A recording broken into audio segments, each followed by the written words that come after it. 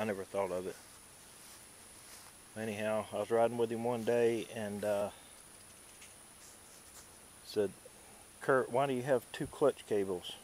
He said, "Well, in case one breaks." And I was like, "Well, that makes a lot of sense. I never thought of it. Pretty simple." So I just put a new clutch cable on. I just left my old one routed the way it was, routed the new one the same way, and just zip tied it to the other cable. So if my new one breaks, I got my old one for a backup. Just followed it, routed it the same way, zip tied it together, and down here, so if it does break, 5 minutes I'll be back on the road with my old clutch cable to get me out of the woods. Anyhow, simple.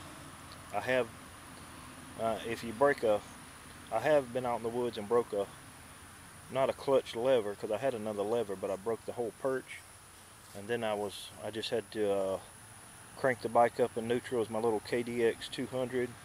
I was in sand, so I cranked it up in neutral and then just had to jam it in the first to get out of the woods, and rode all the way out in first gear. But anyhow, it's a simple idea and it can get you out of a bind. Thanks for watching.